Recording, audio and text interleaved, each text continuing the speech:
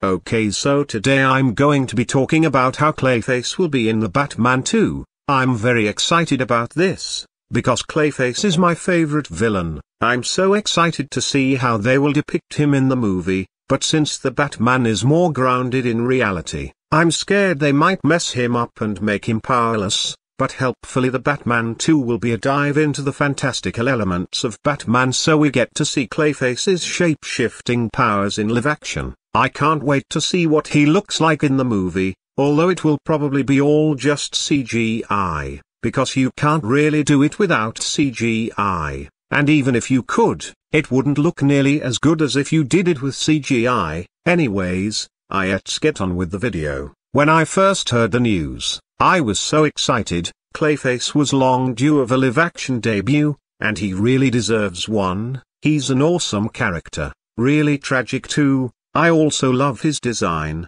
it looks so awesome. Anyways, time for some recommended reading for Clayface. So, my first recommendation is Batman, Gotham Adventures 30. It's a really great story, as it shows the more sympathetic side of Clayface, and it's just really good in general. My second recommendation is Batman Lil Gotham 9. It's a good story for the younger readers. And my third and last suggestion is All New Batman, The Brave and the Bold 4. It's a great story that makes use of Clayface's shape-shifting abilities. Anyways, that was it for today's video. See you in the next video. Bye bye.